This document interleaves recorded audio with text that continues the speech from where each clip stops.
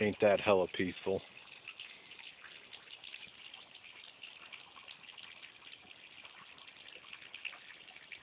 Nature is awesome and mighty to behold. How many million years has this been? We've got this layering, cutting back. Crazy.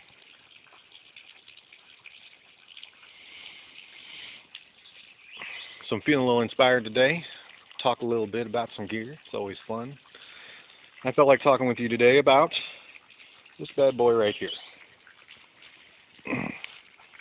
This is the Spyderco Pacific Salt. It's part of one of my EDC blades. The Pacific Salt is made, as you probably know, H1 steel. A lot of people on YouTube have done a really great job displaying the rust resistance of this steel. And they talk about the work hardening, that as you sharpen this knife and as you use this knife, the edge gets harder. So that's pretty cool. The Pacific Salt is based on the Endura 3. It has the same Endura 3 pocket clip. It has the it doesn't have the liners. It's all plastic handle.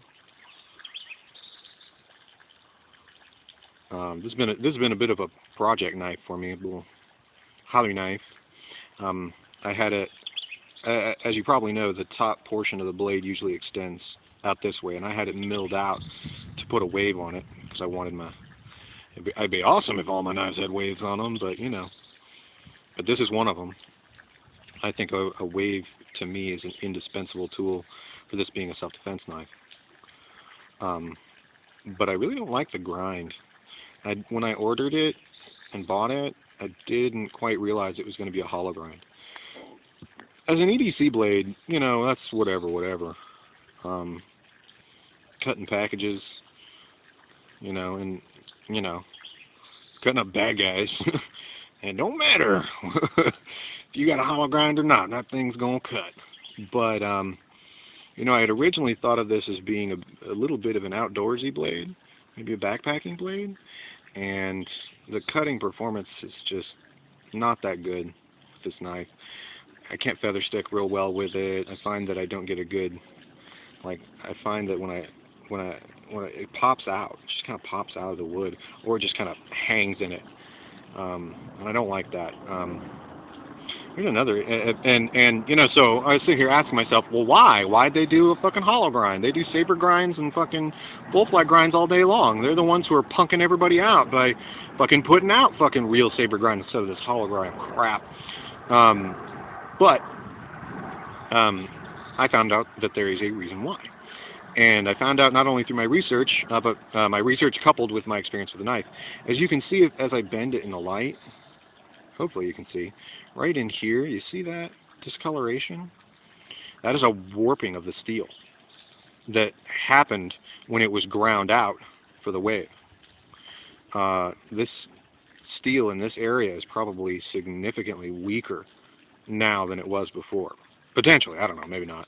But it turns out that H1 steel, for whatever reason, and I'm not a knife, I'm not an expert in steels, but I know a little bit about steel, and I know a little bit about knife making, and apparently, if you put enough pressure and enough to grind this steel, it'll warp, and that's proof right there. That is proof. So what they have to do is they have to make, if they're using this steel, they have to hollow grind it. They have to do that. They don't have the technology to do it any other way, because what they have to do is they have to grind both sides at the same time.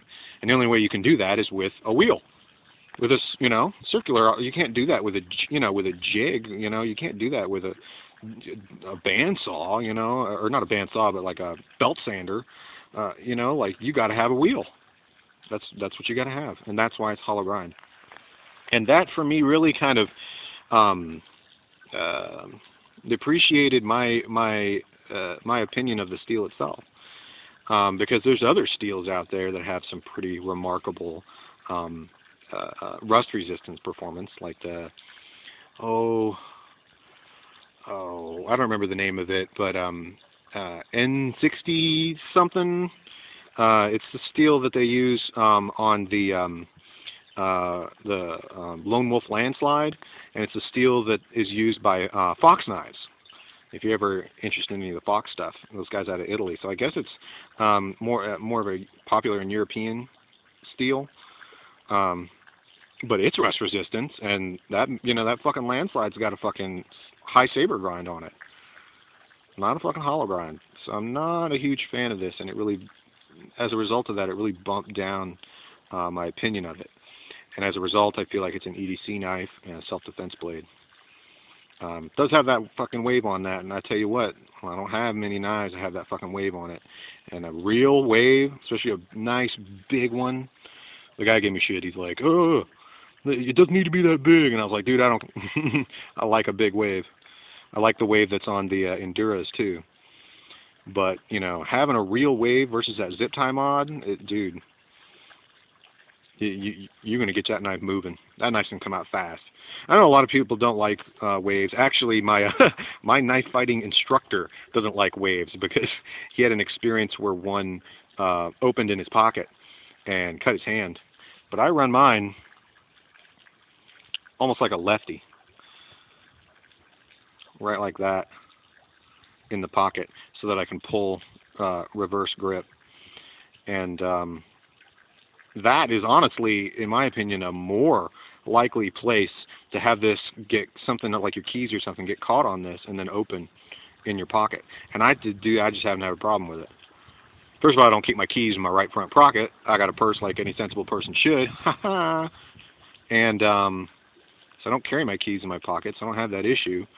Maybe that's a part of it. But, most people roll it, tip up, blade back, so that when they draw it, it'll be,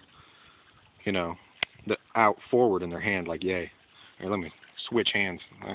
That might be an idea. Like that. So they want to pull the knife like this, so they have it stashed in their pocket like that. And then all the other stuff in your pocket is down over this way. And I really don't see how it gets in the way. But anyways, it doesn't matter. I like to have a big fat wave, and this does have a big fat wave, so that is the reason that it comes into my system.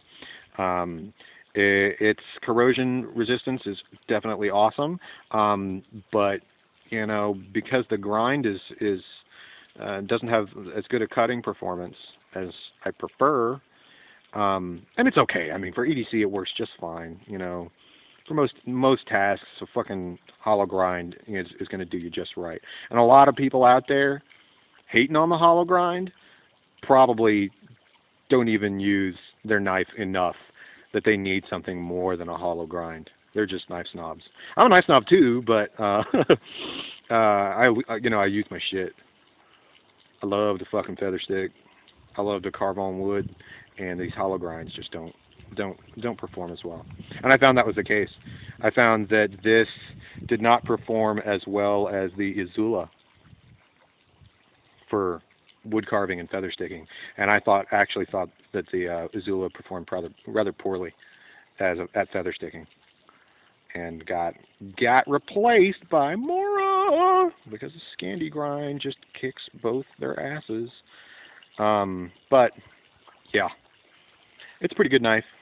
I recommend it. But it definitely has some competitors. I definitely love Spyderco. They're real comfortable, big handle. Oh, that's what I wanted to talk about. Also, this is an issue too. I didn't have this happen with this knife, but I had it happen with my old Endura 3, is that this pocket clip is in a prime position. If you ever get this thing caught, and I would get this thing caught on my fucking couch all the goddamn time. And what would happen is I would get up really quickly and the pocket clip would be caught. And then I would get up fast and pull on this thing. And sometimes it would stop me dead. And other times it would just come out of my pocket. And what happened over time is that it just sheared through this plastic.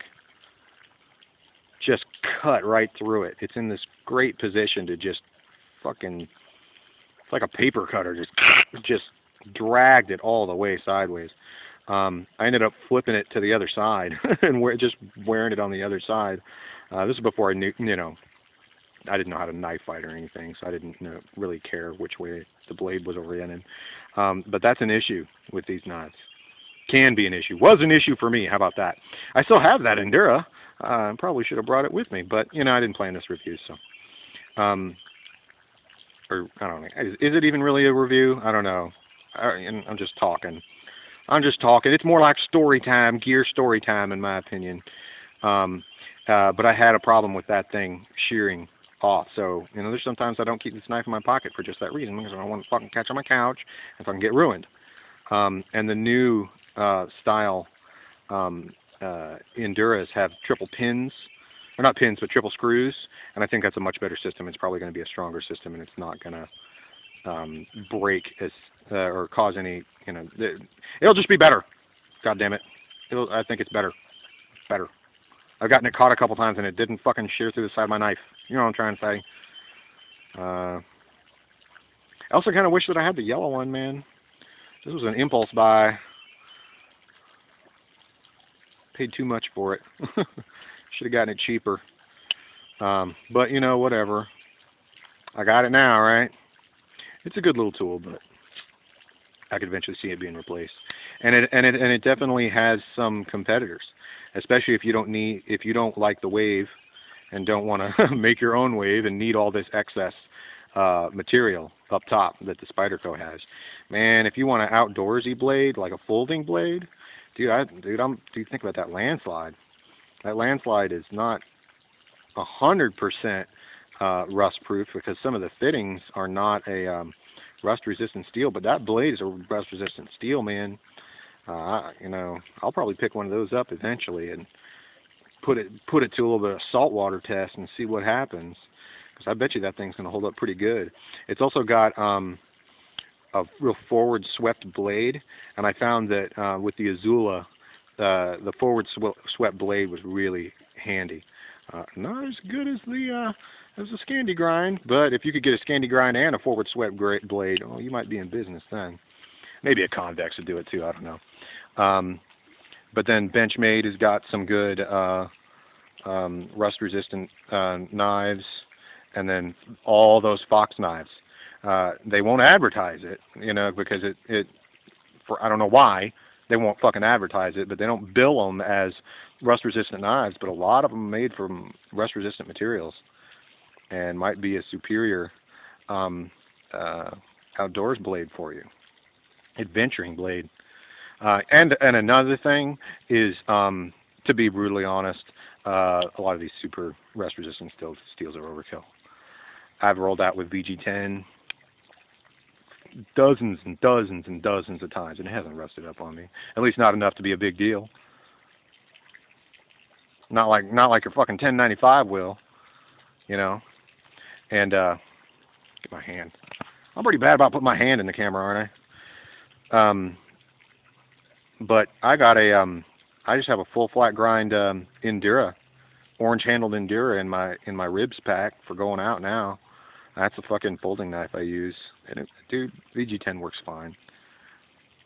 Sometimes it's a little bit of overkill to be wanting these fucking other steels, these unbelievable rust-proof steels like this one. And dude, if you haven't seen it, guys, go look it up, dude. Like, there is some fucked up shit that they put these fucking little blades through. Man, they are seriously rust resistant. But you know what? Not everybody is fucking, like a fisherman fishing the sea, or in a coastal environment, I'm nowhere near the effing coast. Central Texas, shit. VG10, I probably drop it in that stream over there. In fact, here, why don't we do this? Just for fun. I'll have to get my feet wet to get it again, but in the mud, no big deal. That's how not worried about it I am.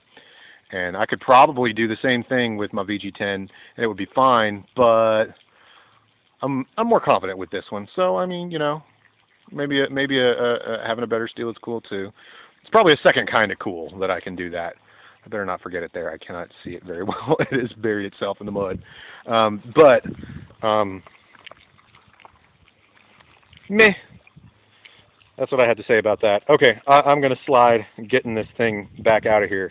So I was going to pick it up for you, have you guys see it on the other side, but I'm worried.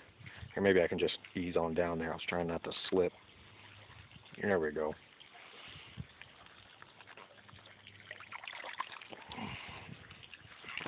Sliding. As you can see, the knife's fine. Rinse that bad boy out.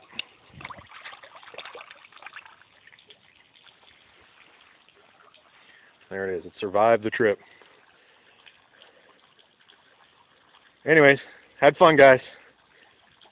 See ya.